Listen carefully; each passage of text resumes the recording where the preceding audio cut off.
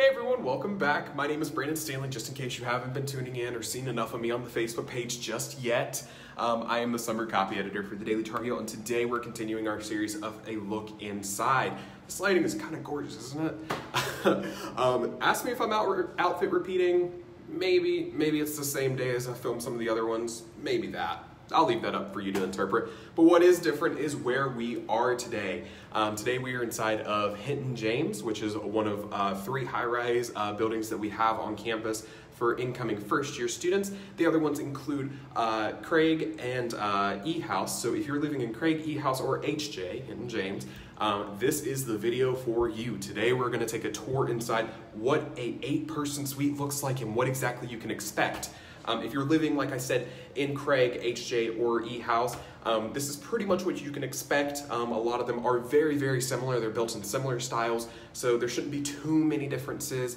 Each room does have its own individual characteristics, though, so just remember that. Sometimes your room may be a slightly bit different from what you see today. But like I said, this is an 8-person suite, so what that means is there is 4 rooms in here. You may occasionally have a single room or 2 inside your suite, so it may end up being a 7-person suite or even a 6-person suite possibly, but more than likely you will probably have 8 people. You should probably know that by now. You have your housing assignment, you should see your roommates. So definitely check that out. If you are lucky though and you have a 6-person suite, that's just a couple less people to share the bathroom with, so that's pretty cool, right? But we're gonna continue on, take a tour inside. We're gonna go inside of one of the rooms. We're just gonna pick this room right here. And as you look, we have beautiful amounts of space. Now, high-rises are just a little bit different from your traditional suite style or your traditional hall style, as everything's fairly open concept. You can even kind of hear my echo in the room just a teeny bit. Everything's open. There's no places to hide, nothing that you want to like store away anywhere. It is all open concept. So pretty much everything is on display. Your bed, your closet, pretty much everything. And there's really no sort of private elements to this room, which in cases can be good because you get a lot of storage out of what you see behind me. So you've got 4 very large storage shelves above. You've got 2 closets that you can hang your things on. There's a closet right behind this door, which most people end up putting curtains over anyways. So that's pretty cool. If you do want some privacy, you do have that option. But also built into this area, you do have a dresser, and then you have plenty of space to hang things and store things up top, as well as above your desk. You have more storage space depending on which desk you'll have, depends on that. If you've been tuning in and if you're curious to know what the new bed style looks like, this is it right here. So it is a little bit lower to the ground than the old bed styles in housing used to be. So if you ever visited family or friends here, things may look a little bit different in terms of the bed, but they are extremely sturdy. Trust me, I've had a bed lofted before and it was a little bit scary, I'm not gonna lie.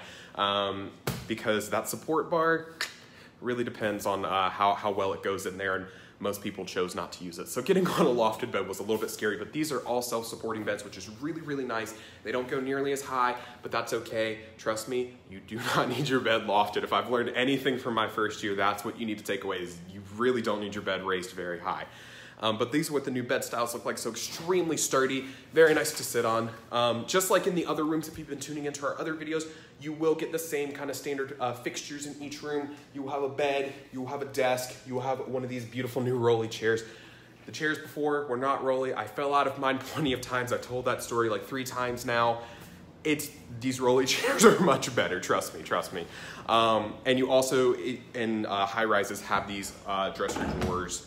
You have a mirror, of course. Some of the residence halls may not have a mirror, but you are very lucky you got one today.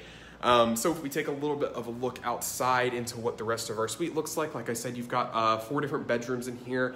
The occupancy will depend on where you're at and who your roommates are, but all the rooms are fairly standard. They all pretty much look the same. They're just angled a little bit differently sometimes. Coming into the bathroom, you do walk in and you've got this very, very open space. I think that's the thing about high rises, is there's just so open, like there's so much open space, which really can foster a great social environment, and you will get to know your suite mates, I promise. I said that before, I'll say it again, you will get to know your suite mates, trust me. Inside you've got a pretty large shower area actually. It's really great if you're the kind of person like me who likes to stay in the shower forever. You're not like super cramped by any means, and you've got like plenty of space to kind of like walk around, live around. If you're not the kind of person that enjoys being wet throughout your entire shower, you've got space to hide. Additionally, you do have your toilet area over here, which a lot of people will end up putting a curtain right across here to kind of keep that private as much as possible, and so that you don't have to lock the door, the giant door here every single time. And then you've also got a beautiful double vanity.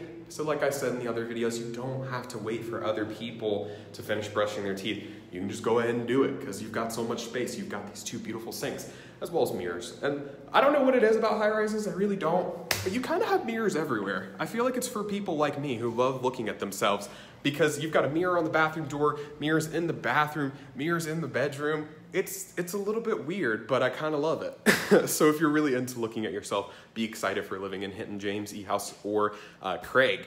So this is pretty much exactly what you can expect. You're gonna have a nice view of the outside of your high rise, depending on where you're at, including our beautiful window unit for air. So definitely be prepared for that. You may have to talk to your roommate about what temperature you want that AC set on, because it can get cold in here sometimes with those in-window units. In other spaces, you may have an HVAC unit or another in-window unit. It really just depends on where you live. So definitely check out our other videos to find that out, and also check out the housing website if you have questions about that. But you have this beautiful suite area where you can also kind of like live and hang out and have things.